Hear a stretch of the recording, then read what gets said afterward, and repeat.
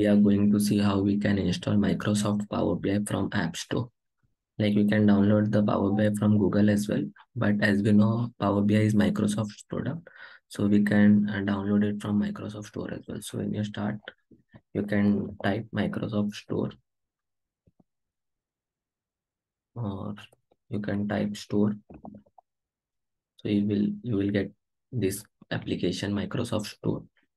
From here, you can download Power BI. Here you can search for Power BI. So Power BI desktop is free version. You can use this.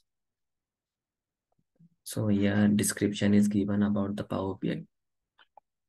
And if you click here, your download will start and you can start downloading from here. After downloading, it's easy to install. Like you just have to click on next, it will be installed. And I will share the link how you can download it from Google as well. So link will be in the description. And if you want to learn more about Power BI, we have created a separate playlist on Power BI. If you open this playlist on Power BI,